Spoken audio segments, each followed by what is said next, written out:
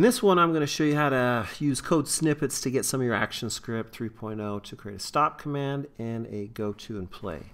Without that, you really can't function with your game. I've got my graphics, my buttons created, but when I go in and test my movie by pressing Command Return, or it just flashes through all the scenes. I've got 3 scenes here, and it's just basically playing through all those scenes, which I don't want to have happen.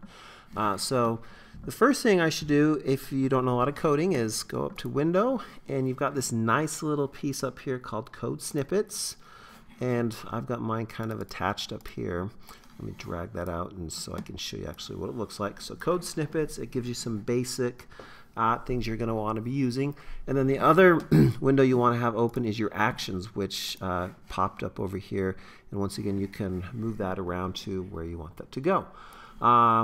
So that's a huge help, and I'm going to be primarily using the timeline navigation, the stop, and then some of these go to and play, next, or scene, and some of those things.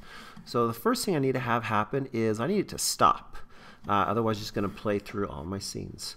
So the first thing I'm going to do is just go ahead and double click on that stop, this frame, so that it stops. It will create a new layer for me, so now when I play this, it will stop and it won't move on to the other one. So that's kind of the first thing you need to do. And once I've done that, then I need to get my buttons start working. So I'll go ahead and click on this first play button. And before you can give it a go to and stop, you have to give it an instance. So in your properties here, move that out of the way for a second. So make sure you're not inside your button, otherwise that will cause some issues. So get out of that if you accidentally did that.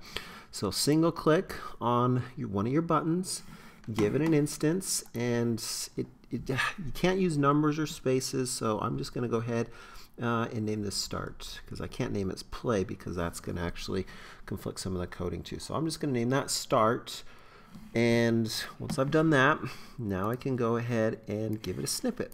So the snippet I'm going to do is I want this, when I click on it, I want it to go to and play my level. So I'm going to go ahead and I could do next if I want to, but I'm going to go ahead and just click and go to this scene. So double click on that. That'll throw in your code in here. The stuff in gray just kind of is an explanation, so you can kind of go over that. So I have my stop action in there, and now it's in that same action area.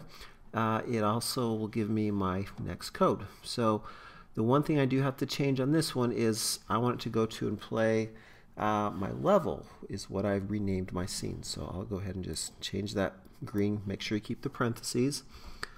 And then now that should go to and play there. And you'll also notice in your actions there's this little A icon. So if you ever get out of that, you can click right back on it and find your actions on there. So if I go ahead and save this and then go ahead and play it, it's going to go ahead and bring it up. So it brings it up.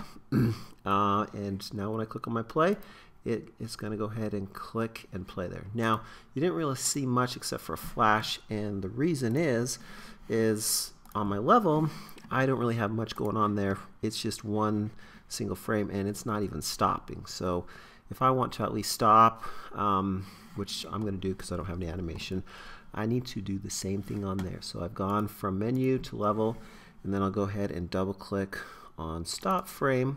That'll put in another action, create a new layer. And now when I save this, Command S to save, or Control if you're on a PC, and then Command Return, and that'll play it. So now I can go ahead and click play, and it will play my scene.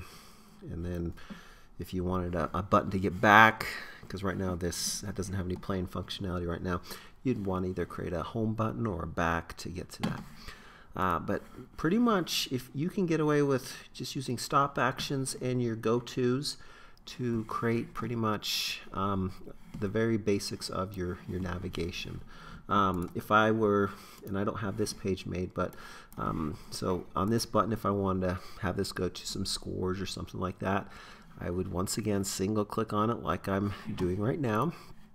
And once I've single clicked on it, give it an instance again. So I'll just name this scores, and then at that point now I can go ahead and just give it another go to and play. So go to and play, and then whatever that scene was going to be created. And right now I don't have it.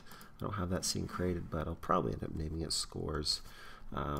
So right now this isn't going to go anywhere because I haven't created that place. But that's pretty much all there is to go to and stops to get your games going.